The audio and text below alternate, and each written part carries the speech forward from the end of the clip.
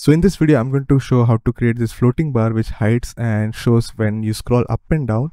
And if I keep scrolling, it will automatically go to that section. So as you can see, even though I've not clicked, it is automatically changing to that color. And obviously if I click somewhere, it takes me to that location like this. This is actually a video that I actually forgot to make. It is like very old. So you could see this is the animated landing page. So anyone who have purchased this already has access to all of this stuff that I made in this video or in this template. You could see all of this stuff is available in that template, which is for $5. And each section has a tutorial which you could make from scratch if you don't want to buy the template. All of this you could make it from scratch. I totally forgot to make the floating bar which is at the bottom, so I'm going to do that. I received a comment. That's what's made me realize that I actually forgot to add the floating bar in here. But again, if you want to make anything from here from scratch, watch these videos or just buy the template and you get everything for $5. There are like so many effects that you could use and mix and match. So I've got a page in which I have 5 containers which are like 100% 100 VH and just section 1, section 2, section 3 and section 4. So let's start first by making the bottom bar. So let's create a container. Let's make this full width, and you could use percentage if you want, maybe like 55%. Let me show what would happen though. If I make this to be black, if I make it bigger, then it would be bigger because it's taking 55% and all. What you could do is you could go in here, go into pen and type. It should be minimum 95% or 600 pixels. Let's do like more, like 700 pixels. What this does is that it will take whatever the smallest value is in here. The thing is, this is not responsive. This is not actually available for mobile and tablet. So this is only for desktop. It's not available for mobile and tablet. And again, this is, I don't see why you would do that for mobile, because it would take like too much space, because there's already very less space in mobile and tablet. But feel free to change the code so that it works for mobile and tablet if you want to really have it. So now this basically means is that it would take whatever the smallest value is. If 95% of the screen is smaller than 700 pixel, then it would use this value. But if 700 pixel is smaller than this value, then it would use 700 pixels. Obviously 95% would be like this big, so 700 pixels is what is getting used around here. I don't know what value I used around here. Yeah, I used 700 pixels. To be honest, minimum doesn't really affect because we are not making it responsive for tablet, right? So probably just add 700 pixels or something. I will add some border, make this black in color, add another container, but let's call it, I guess, floating wrapper. Instead of this, I'll add another container. I'll call it as section 1 full width and add a text in here, call it as home.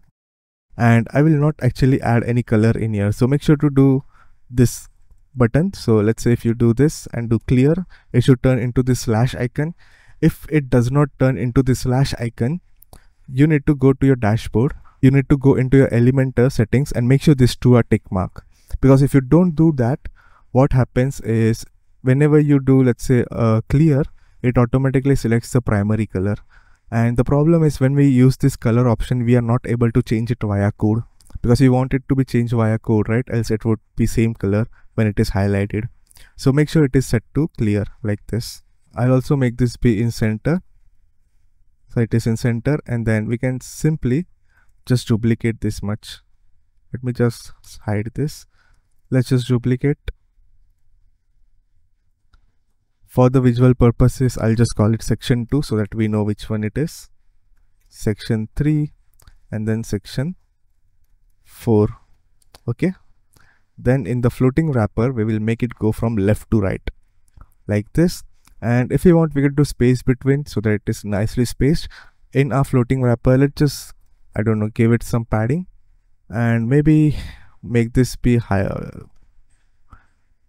We can also make this be bigger if you want. It's your design choices.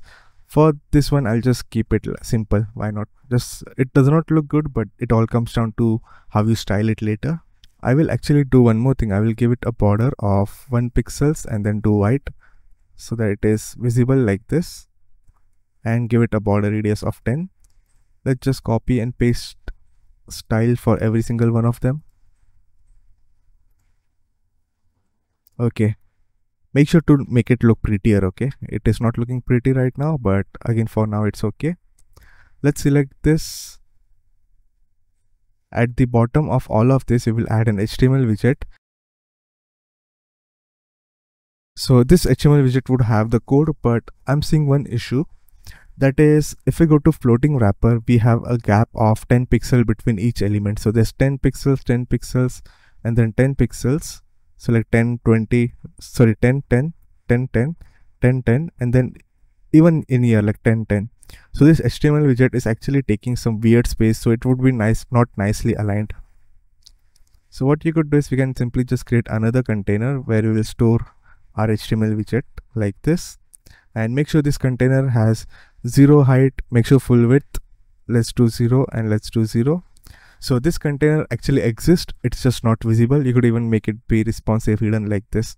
So this container is there, it's not visible, and the code would still work. We simply need to do is copy this code in here like this.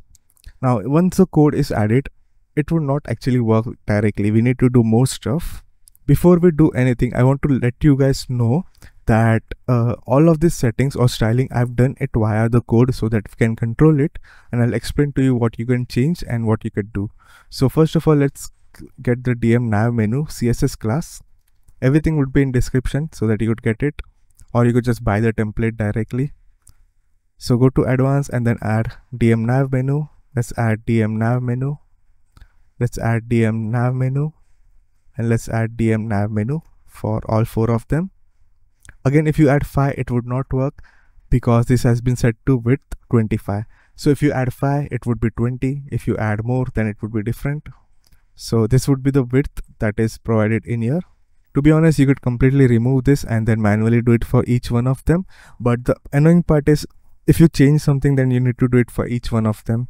So I just like to do it in here, or you could simply remove this. I don't think it's even needed to add this stuff. Another thing is, you would see that I've also set it to be color white. It's not actually affecting this text because this needs to be P or span. Okay, so H1, H2, it would not work. Make sure to do P, and again, it's what you call a floating bar. I don't understand why you would even use H1, H2. So let's do and do paste style. Paste style, paste style. Okay, paste style does not change the P.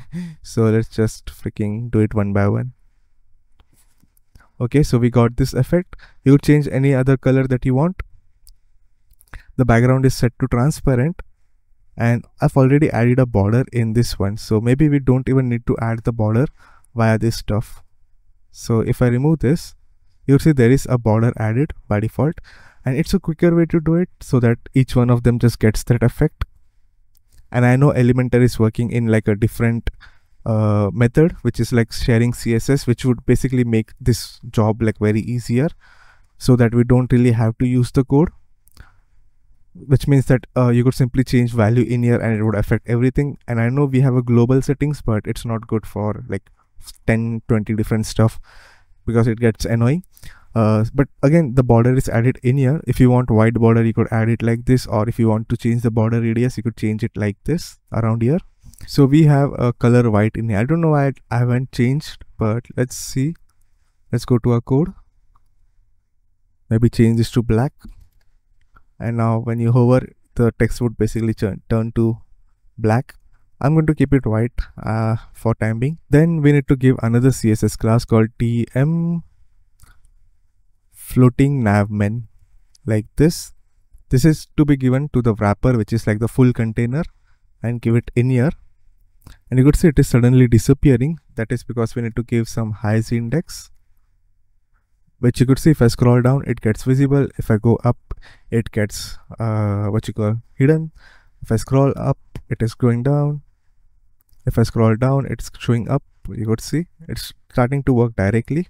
you would see that I've given it position fixed, that is same as going in here and giving position fixed, and then I've set bottom to be 10 pixels. So the gap is 10 pixels, so if you increase more, then it would be even higher. I've also added a blur filter. You could remove this blur filter because in the original one, if you check, it is actually has a blur filter. You could see it is actually blurry behind this. This is an effect that I have done. You could remove this completely. It's your choice how the design should look. Now the question comes, how can we make this be showing highlighted one as the section is reached till top like this? And it is very, very simple to do. What you need to do is you need to select the CSS class, DMNav container. In the website, it would be easy to select because I would have all of the CSS classes required in like one text or paragraph. This is what I'm using from the code because I didn't create the page yet.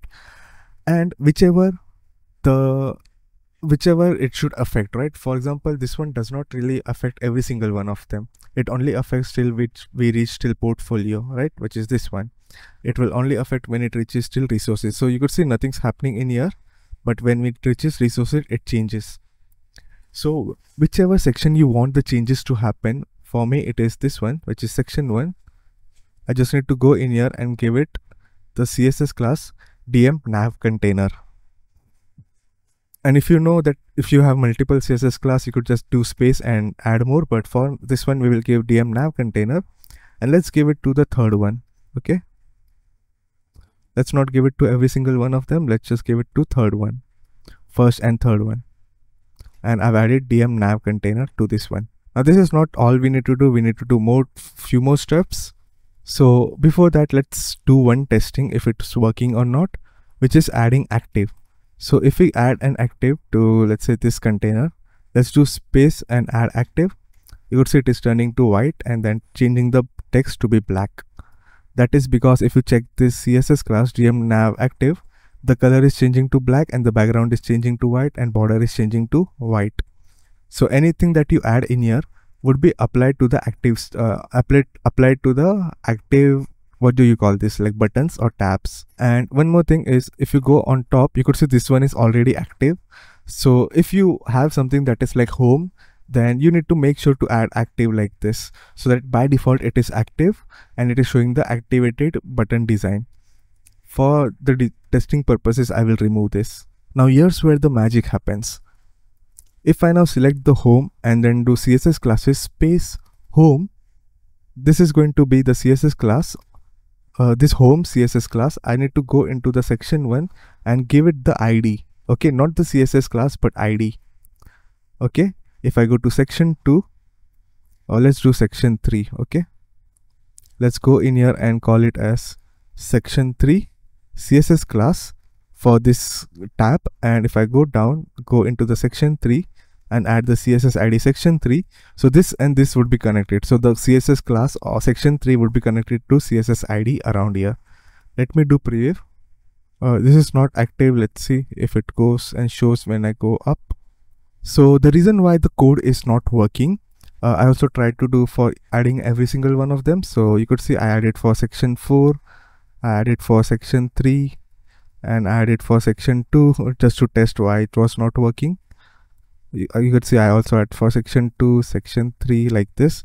The reason for that is very simple, which is that this code actually needs to be below every single stuff, because this code would not be able to control because this hasn't loaded. So everything loads from top to bottom, right?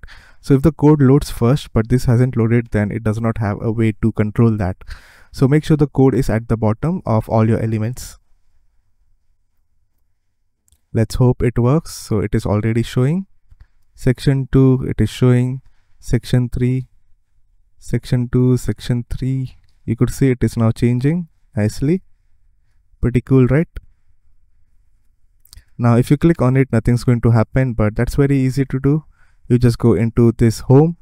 If you go into additional, go into HTML tag a link, you will get a warning. Basically this says that anything inside of this container should not have any link.